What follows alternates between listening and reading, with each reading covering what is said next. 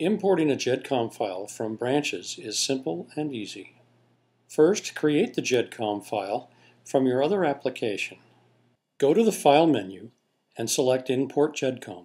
Select the GEDCOM file and then press Open. The name of the new database is the name of the GEDCOM file. If you would like another name, type it in and press OK.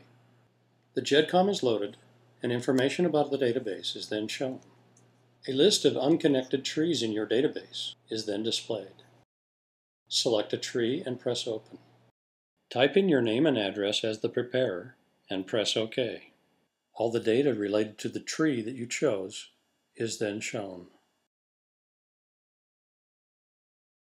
After your GEDCOM file is imported, Branches can link all the photos, documents, and multimedia files on your computer to the Branches database.